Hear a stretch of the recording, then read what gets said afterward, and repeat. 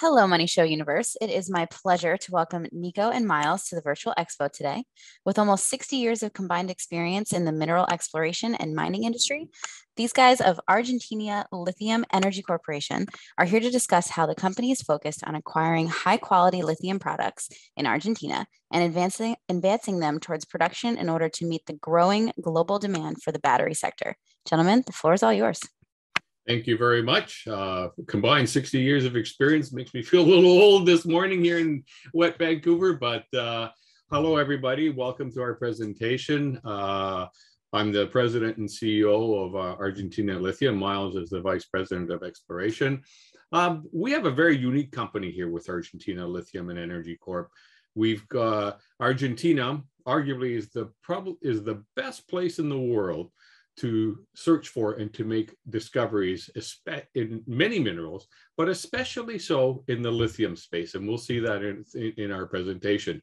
We've, with our presence in Argentina and having been there for nearly 30 years, I think you'll find that our company, is very well positioned to take advantage of this and to come up with some very, very, spectacular lithium discoveries.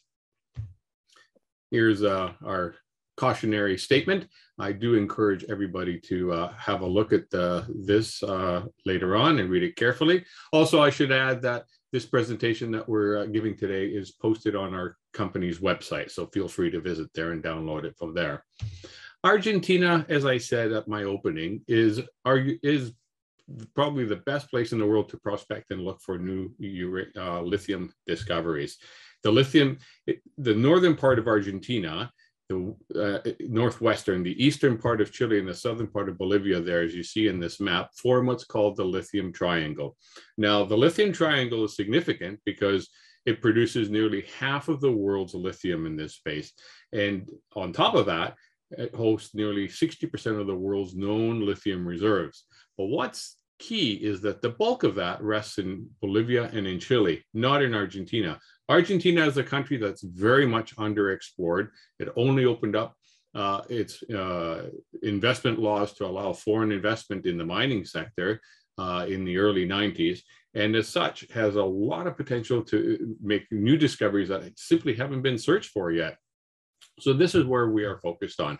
The lithium that's found in these parts of the world is typically found in salt lakes, also known as salars or in brines. Argentina produces 10% of the world's lithium, is a top 5 producer, but as Argentina definitely has potential to move much higher in that ranking. This whole region is very interesting because it's close to Chile. It also has a proximity to rail, water, roads, and power. And the government, I should add, both the federal and the provincial government are very much encouraging and very supportive of developing the lithium industry within the country of Argentina. The company itself is managed by Grosso Group. Grosso Group is headed by Mr. Joe Grosso. Grosso Group has been involved in Argentina since back in 1993 when foreign investment was opened up in Argentina.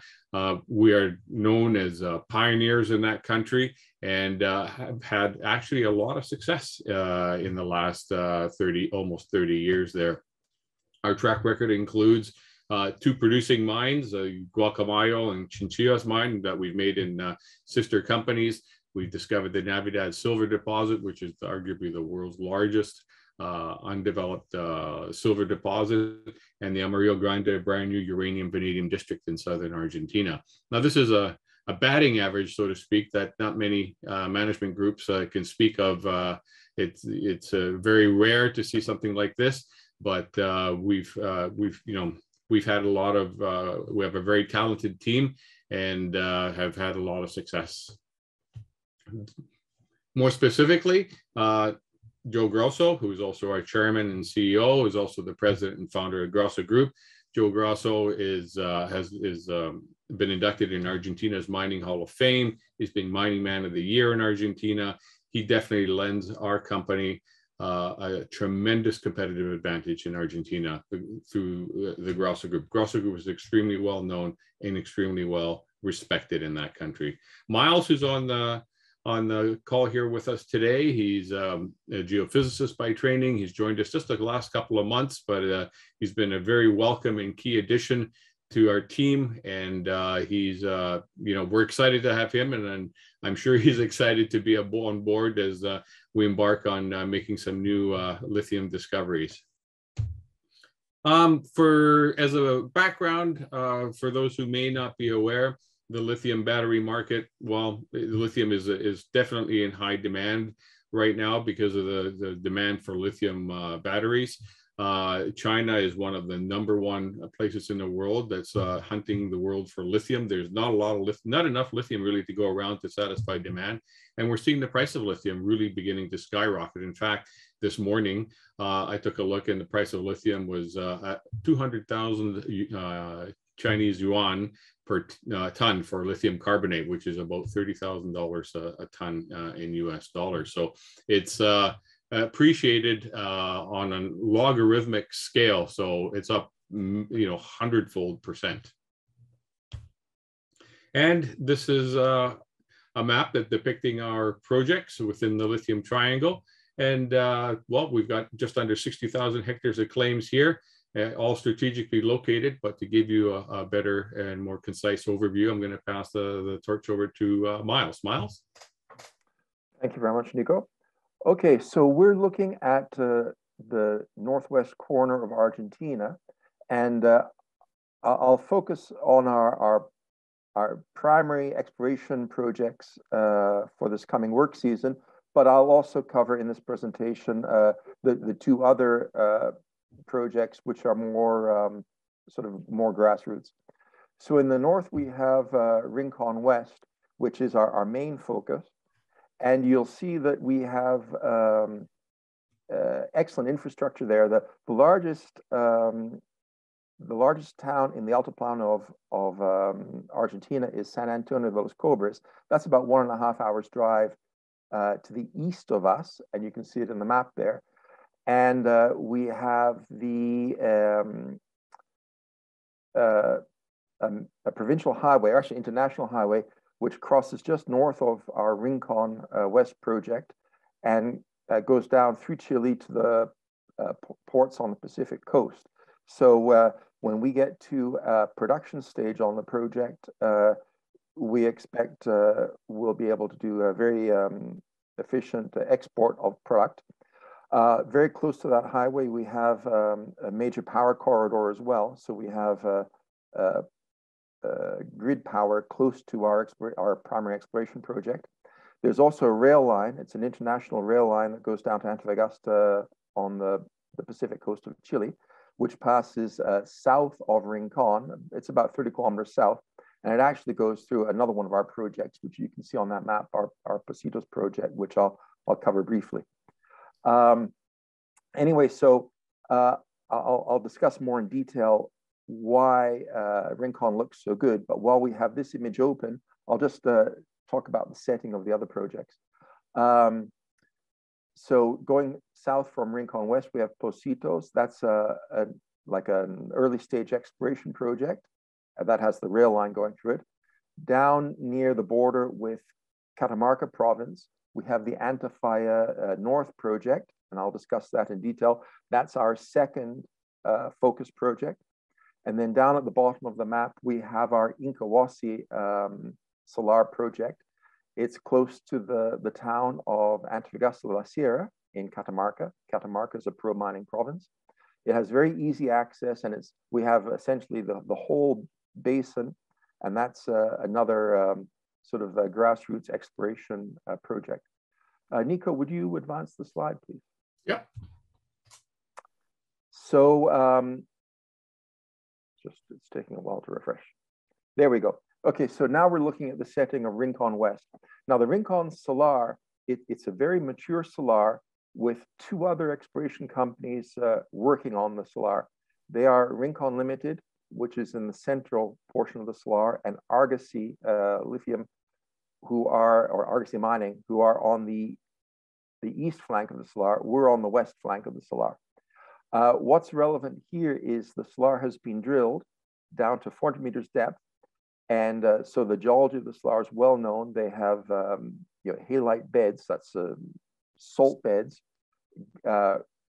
tested right down to the base of the salar at 400 meters. And it's running an excellent grade lithium top to bottom. So they're getting very consistent grades of about 400 milligrams per liter of lithium in the entire column of the salar. We liked how that looks. Our property here on the west side of the salar is, we're covered with gravel and sands, but we're on the same basin.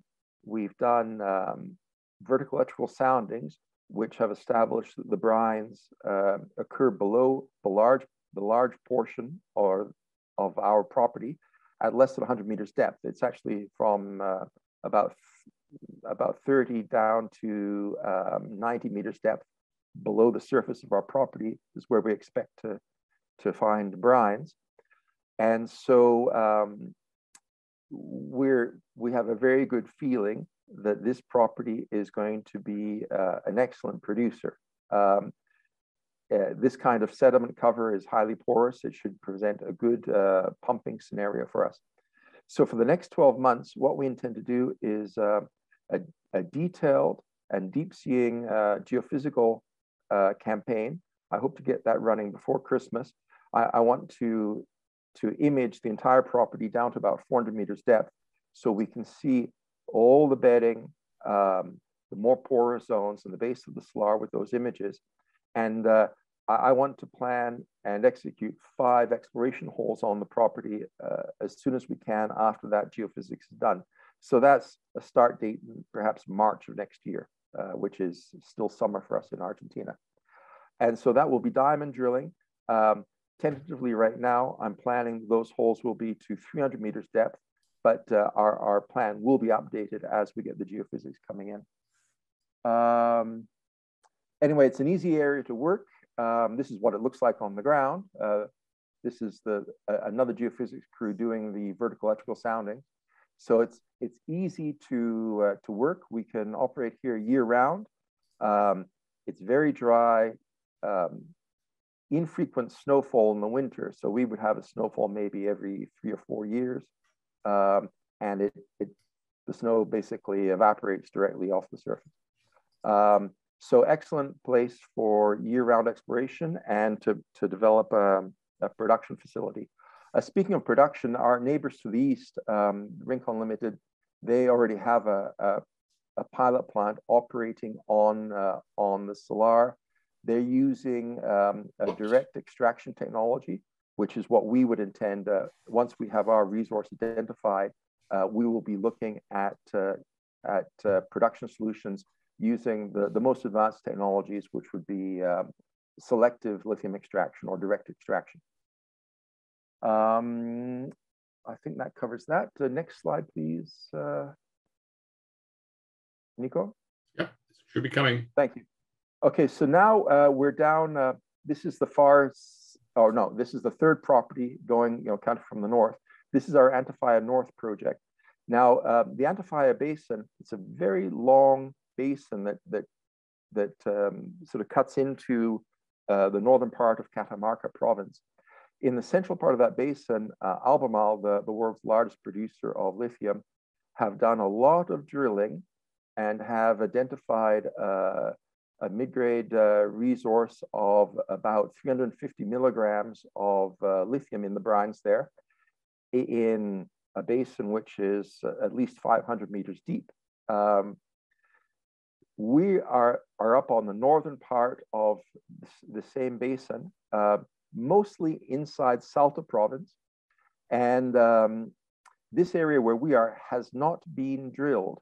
So we've already done some geophysics in the area. I should actually point out, we've got, this is quite a large property. We've got about just over 14,000 hectares here. So we did some geophysics previously. This is a CSAMT survey, that's controlled source audio frequency magnetotellurics. Basically, we're looking at mapping electrical resistivity with this image. So this was a property on the west flank of the salar, and we can see conductive brines in a shallow part of the basin there, and potential high porosity zones at depth. So our plan is we added onto this property package a selection of properties located to the east here, where we do not yet have geophysics. So we intend to conduct 50 line kilometers of transient electromagnetic soundings to image top to bottom in the basin, and then plan 3 drill holes on this property. And again, we'll get those completed within the next 12 months. We would expect, this is a leading statement, but we would expect that the brines that we drill here could have similar grades to what Albemarle has drilled further south. Let's go to the next slide, Nico. Okay, so this is in the central part of Salta province. This is the Pocitos project. This is the one where the rail line runs right through the middle of our project and goes down to the Pacific coast. So this is, we're on the west flank of the Pocitos Salar. There hasn't been much historic exploration at Pocitos, and but it looks very good. We're this salar, we're just to the east of the Arizaro Salar, where there's a lot of exploration being undertaken.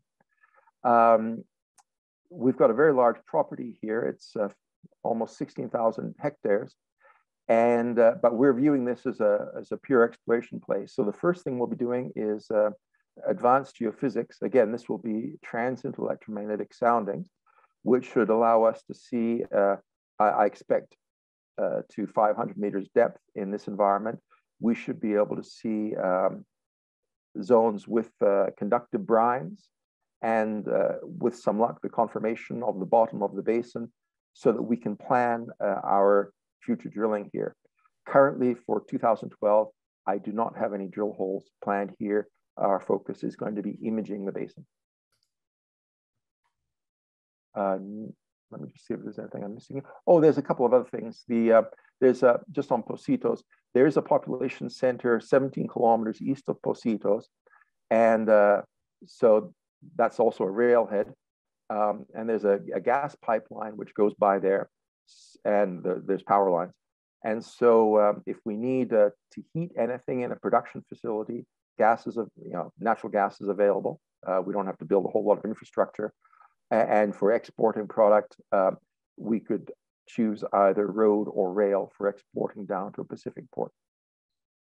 Okay, now we're looking at the Incahuasi project. So this is the furthest south project. This is about 25,000 hectares.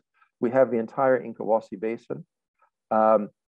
We've done sampling here, which produced attractive grades of lithium at surface. That was 400 milligrams per liter, not at surface, but in 8-meter deep holes. And our initial drilling, we recovered low-grade brines in the initial drill holes. Now, we had only shallow seeking geophysics. This predates my involvement with the company. So that the company drilled at that point with shallow seeing vertical electrical soundings. My plan for Incahuasi, I want to image the entire basin and identify new deposits of brine, which we can then evaluate with drilling. While we're just looking at this, if our listeners are looking at other players in the region, our Incahuasi project is immediately north of Lake Resources Kachi project.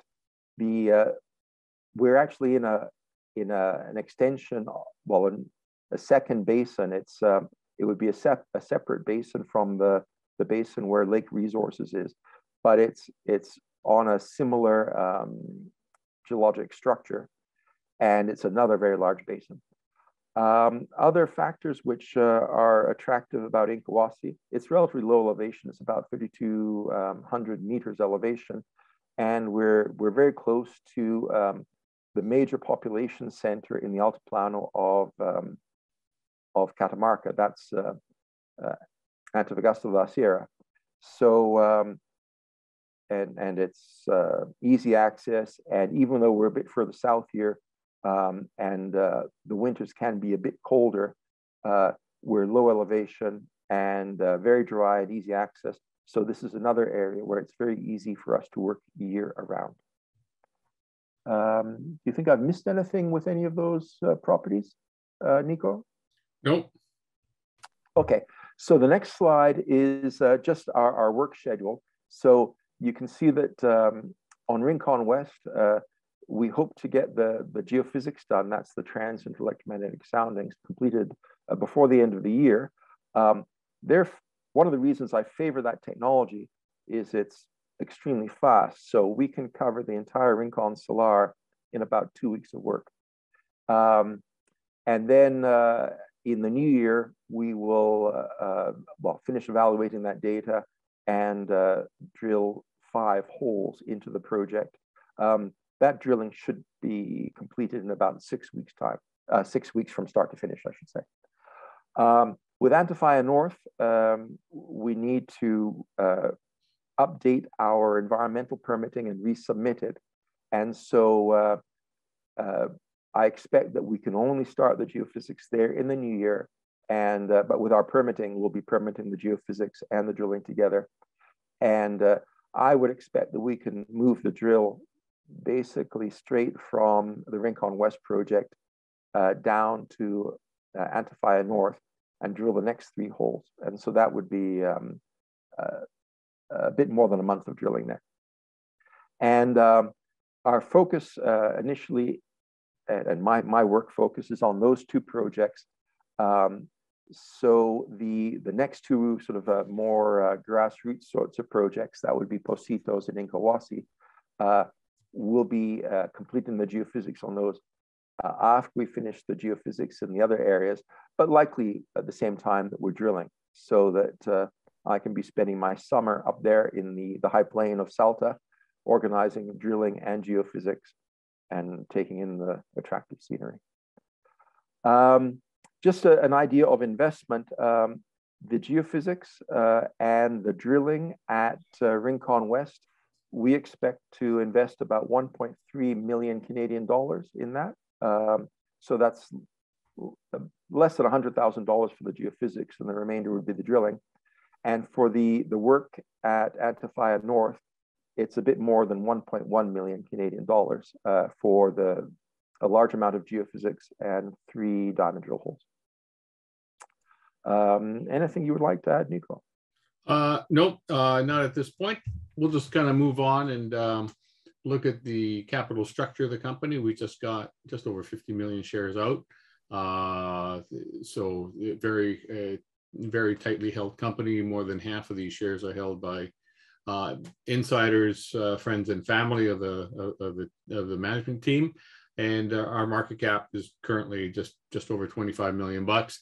I would like to point out, we are doing a financing right now. We announced just under a $5 million Canadian financing. It's an equity financing at 45 cents per unit with a 70-cent 3-year warrant. And the use of these funds is basically to, like Miles has outlined, is to ensure that we've got the funding to complete the 2 drill programs that are coming, the exploration and geophysics on the rest of the projects as well, and as well as to continue advancing negotiations that we got ongoing for acquisition of other projects. We've been very fortunate in the last couple of years to have a very significant presence in Argentina. When the country basically shut down during COVID, our team there was very active in searching and sourcing hard to get uranium projects, because competition at that time actually became very, very low. We're beginning to see the fruits of that. Our recent acquisition of Rincon West was such an attractive property, very difficult to acquire. We've been able to acquire that. We've got more that we're negotiating that, hopefully we'll be able to finalize over the coming days. So Argentina Lithium we've got now, after this financing, we've got the money, we've got the projects, we've got the team with the experience to not only navigate in Argentina, but a team that's has a very, very exceptional track record in making discoveries and advancing them all the way up to production. And we're basically getting the company ready for for making new discoveries in the lithium space. Very exciting. We're seeing a lot of foreign interest right now coming into the Argentina lithium triangle. It's mainstream business headlines of acquisitions and companies that are active there. And I'd have to say that our doors are being knocked on too. But at this point, I think we owe it to our investors to execute on our exploration plays, because I think there's a lot of value to be unlocked here. And with that, I thank you all very much. And if there's any questions, happy to answer any questions. Absolutely. Thank you, Nico and Miles. All right. First question comes from Richard. How do you compare to Albemarle? I think I said that right, which I understand is a leading lithium producer. Well, they're a very large company, and they've been at this for a long time. And we are currently an exploration company with a view to being a production company in a few years' time. Albemarle's got production facilities all around the place. Their key production facility in South America is in Chile, in the Atacama Desert. And so I mean, I've worked adjacent to Albemarle's projects in Catamarca, and I'm aware that their focus is expanding production, and they were looking at Catamarca and the Antofalla Basin for doing that. I'm not aware of their current plans, but where they've been focusing their exploration now for the last approximately 5 years has been in the Antofalla Basin, where we have our Antofalla North project. Excellent. Thank you so much. And the next question that came through is, which technology do you employ for imaging? Well, I've used basically every kind of geophysics, almost every kind of geophysics technology there is. I've been doing this for many companies on many mineral projects and some oil projects for 35 years. What we're doing in these basins, our first pass of imaging will be transient electromagnetic soundings. So if someone's interested in learning the details of this, they can contact me through our company. I'm delighted to talk about geophysics and exploration in general. But the transient electromagnetic soundings allow us to see conductive brines at depths down to potentially 1,000 meters depth. I would lose interest in those brines at a depth like that. But we have excellent imaging potential, say in the first 500 meters. And when we image like this, we can see the strata of the basin.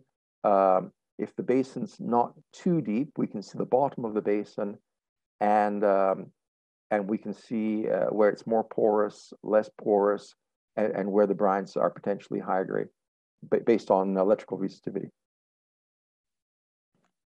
Excellent. Thank you so much. Well, those are the only two questions that have come in so far. But if anyone else watching has another question, please feel free to post them in the chat. We probably have a couple minutes left to potentially get to a couple more. So while we wait, any other thoughts? Well, the lithium space certainly has been quite exciting in the last month or so. You can see it actually on this slide that I've got up on the screen. The demand that came in just after our acquisition of our Rincon West project, and just the premiums that are being paid for having a presence in taking over companies or making bids to merge with companies that have a presence in the Argentinian portion of the lithium triangle. It's probably right now one of the hottest places in the world for lithium exploration. And we're fortunate to be there. We're clever actually to be there. And I think we've got a great future here ahead for Argentina Lithium and our shareholders. I'll add, there's a lot of interest from the oil companies now, particularly in this part of Argentina. And the oil companies have been coming in and looking at wholesale acquisitions of properties and lithium exploration companies. And those companies tend to have deep pockets. And I think that their viewpoint is that drilling brines and drilling oil, there's some overlapping in knowledge base there. And I think their viewpoint is also lithium is an industry which is starting, say, 10 years ago from almost nothing, and it's a very, very high growth field. And the point that I would like to make for the past few years, working with another lithium company, we were focused in the anticipated boom between about 2020 and 2025. And so the current advanced projects were explored and developed with a view to the boom that is now undergoing. But I think we anticipate that the industry will continue to boom. So I'm looking now at the boom period, say 2025 to 2030, and those exploration or those resources have not yet been identified what is required for the boom, so say 5 years hence. And so the development we're doing right now, we're looking to provide the resources and the production facilities to satisfy that boom period. Thank you, gentlemen. We did have a couple other questions come in. First one is, you mentioned a significant holding by insiders. How would you describe the market liquidity of your company? Well, we have a tremendous market liquidity. We trade anywhere from 2 million shares a day. And again, that's visible in the chart here a little bit, but between 1 million and 2 million shares a day, this seems to be our average trading right now. I think that speaks for the interest in not just in our company, but also in the lithium industry in general. So yes, we've gone from a very small liquid company to a very liquid company, and just beginning to gain presence in the investment world. Excellent, thank you. And one last question. Are you doing any research into alternative methods of extracting lithium from the brine? Yes, Miles. Well, our focus is on the geology and the exploration side, but we're in contact with several companies which are actually doing the research. We haven't yet partnered with the company that we are likely to choose, say, but we're evaluating the different technologies. And I'll just make the point that this field is advancing extremely quickly, and there's several competing technologies. I think that if you look at the conventional technologies, which is evaporation of brines, you've got a tremendous loss of lithium depending on your chemistry, and it's a very slow process. And there's an environmental impact. It's not huge, but there is an impact to having that kind of production facility. I think that as these direct extraction technologies come online and improve, it will be markedly the way to go. I think that we'll see all the projects swinging towards direct extraction. There are so many benefits to doing extraction that way, that you're essentially extracting a brine, you're removing lithium and potentially potassium and perhaps other ions from the brine, and re-injecting it into your salar. So you're able to improve the production on your salar because you're able to design flow within the salar. And you have immediate